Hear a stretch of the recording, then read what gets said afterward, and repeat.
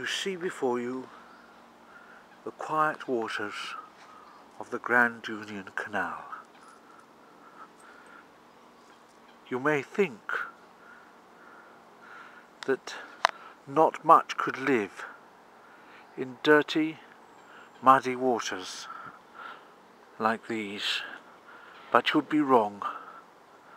I actually saw a fish come to the surface not long ago, and now I'm trying to photograph it for my series, Life on This Planet. This is David Unkleborough reporting from the Grand Union Canal at Hemel Hempstead. I saw another one. Can you see it out there in the middle?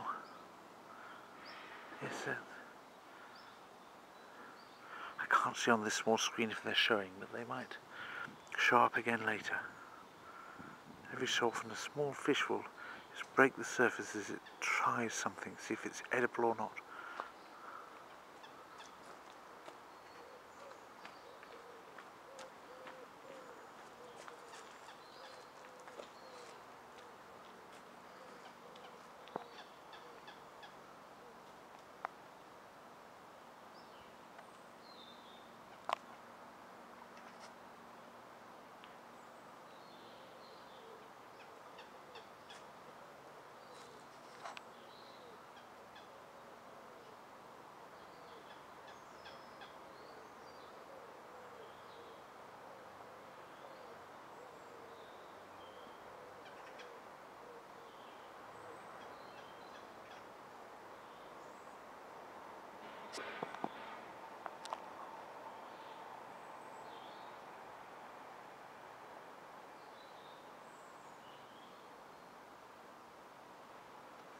Actually, it's an interesting test of the camera, David Attenborough. Impersonations notwithstanding, it's actually an interesting test of the camera to put it over water where you can see with the naked eye little fishes just below the surface, and then see afterwards, from filming in HD+, and see afterwards whether once it's blown up to its full size, whether these fish are at all visible or not. Some of the ripples on the surface are just, bits of dead fruit falling off the tree, but some of them are actually made by these fishes breaking the surface with their mouths as they... Oh, there was one, for example. Most of them are actually, you can just about see. But because the water is so murky, not an awful lot going on in the towpath, so I'm quite free to speak without people wondering what's this guy doing talking to himself. Most of the days of my holiday, in fact, have been spent in front of the computer keeping up with work, but today I got a visit from a very dear friend who hopefully is, there's a fish down there, watching, and I came with him in the car as far as the Hemel bypass is concerned, in order to make sure we didn't get lost in the town. Then I popped out and walked back, and I saw the canal towpath down there, and I thought I'll go on one of my funny walks. I brought my gold list with me in case I was going to find any place to just stop and have a bit of a glass of something and do something, just have a little bit of time away from the computer, away from the desk, it's a lovely day actually. It was chilly in the morning, but now it's excellent walking weather. I haven't done a proper walk for nearly a week, really. It's what it seems to have add up to, although I've done about 6 kilometres every day just going to and from school and around the town a bit, but actually a decent walk I haven't had for nearly a week, so hopefully that will be an opportunity. It's quite firm underfoot, so that will be an opportunity to do that.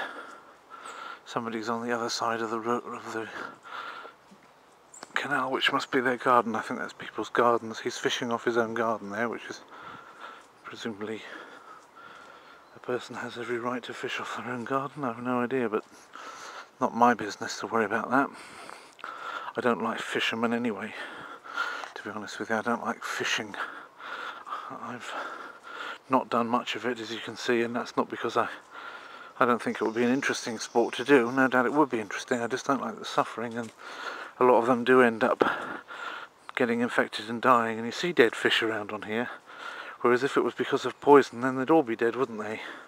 So presumably something's killing some of them, and I think that the hooks in the mouths don't do them any good, really.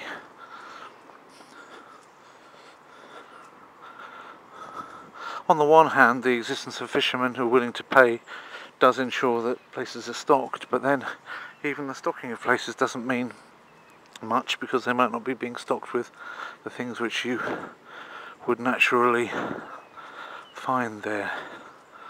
Anyway, they've got that space there, which is obviously something to do with where they live, and they're doing their fishing from there, and that's entirely up to them. I'm not going to film them in a way which identifies anybody.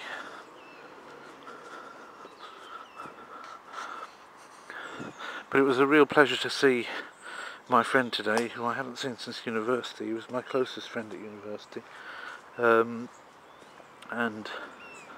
hadn't seen him for a long time, probably 20 years.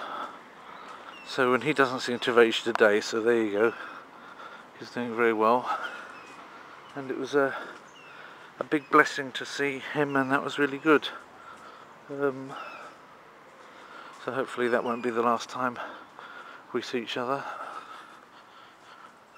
in this life. And yeah, I should do more of that. I should do more of that sort of thing. So if you're watching and you haven't seen me for a long time, then you can see a way of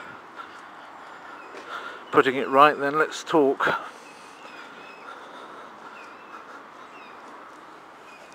These are nice, aren't they? The little voices. Baby moorhens. Keeping in contact with one another as they swim along. We're just going under Durrance Hill Road in Hemel Hempstead Bridge.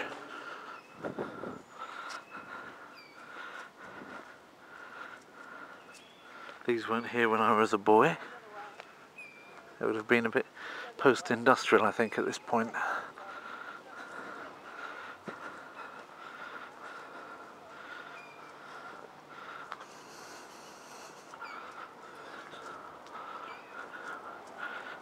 There's a gang of geese coming the other way. If you do have a nice waterside home like that one, it's nice to have a boat, like a canoe that you can go up and down the canal on. I mean, that's a real advantage. It's a nice lifestyle to have something like that. If I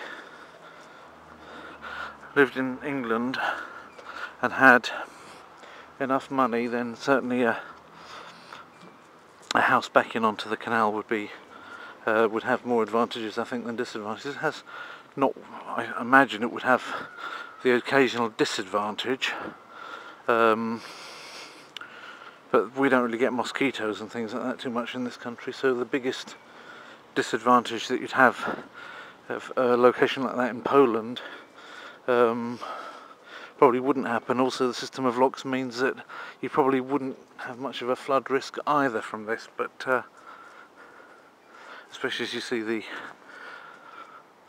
the lawns going up, they're quite steep. The houses are indeed a good, metre or so higher than the canal itself, so there's not really a risk of it getting up to them under normal circumstances. Of course, if the ice caps all melt and things, then we'd have to do a rethink of that one. Anyway, I'm not really intending to make this a long film. I've done this bit before, I think 3 years ago. Oh, I see, thank you. I've done this bit before, I think 3 years ago. Not many changes. Oh, this person's even able to pull his whole boat up onto there. That must need a bit of winching to get up there like that. But it's interesting how he's done that. But I think another issue, if you've got your home backing onto the canal, is a little bit of privacy, because obviously most people in their back gardens, they don't get people peering in, but the canal towpath on this side is obviously public, so anybody can peer across, which is why a lot of people have got trees planted between themselves and the canal, so that it's not such an imposition to have people just wandering around all times of the day and night, just peering into their backs of their homes, which normally you don't get the public doing that. You get your neighbours doing it, of course, but hopefully that's a limited amount of people, and hopefully there might even be people you get on with, or at least in some case of mutuality with, because you can peer at them as well.